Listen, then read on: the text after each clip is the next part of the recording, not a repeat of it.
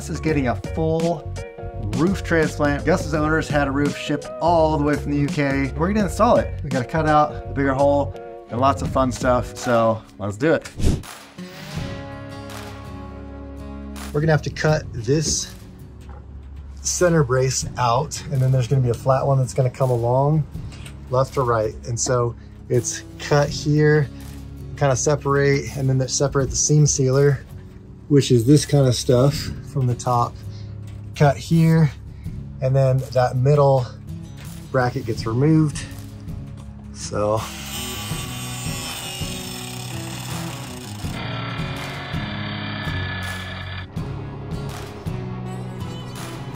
okay, so next step, that guy came out.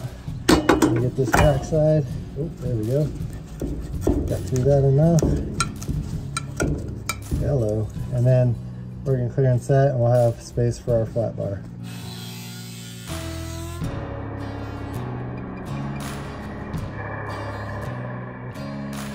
Okay, so that's this side. We haven't cleaned it up yet, but that's up next. So here we are, and Charlie is measuring exactly from this factory bend line in, how much is it?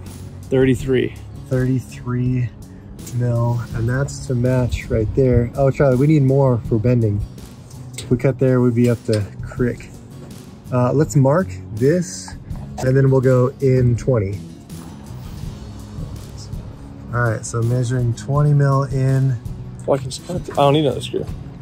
Okay, so we're looking at the rear cross member here, and we made this line 1 inch in front of, or 25 centimeters, 25.4 centimeters in front of rear cross member, all the way across, and marked our holes where we're gonna drill 1, 2, and then 3. We should go to mark this one actually, but we'll mark that guy. It'll be good. Okay, so to be completely honest, the instructions that came with this are, they kind of, I don't know, infuriating. Is that too strong of a word? They're tough. I feel like we've wasted probably an hour and a half or 2 hours just trying to figure out where to actually cut. So hopefully if we get this and get it right, you guys can use this to not be as frustrated as we've been. The kit is amazing, and hopefully this will help with some of the documentation for in the future. So we are carrying forward this line, the factory line, and that's going to be our line all the way to the back here.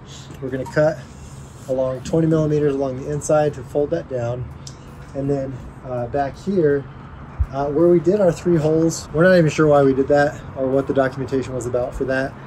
It looks like, and from what we measured with the angle iron, we actually cut this back line along, directly along this rear cross member underneath, which is, you know, 1 inch on the other side of this, which we're going to cut from the inside. So to start with, we're being conservative. We're cutting less rather than more, just in case we're totally wrong.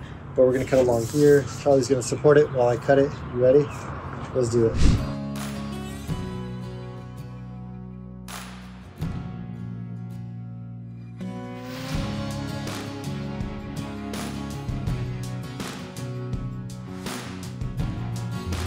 All right, here's Charlie getting his measure on to the other side. How you feeling about it? I see you the whole thing right. No.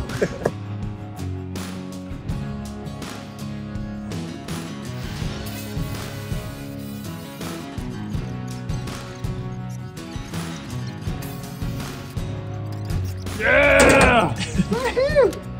Coming out. Yeah, both sides still flat. I might have it. You got it? I got it.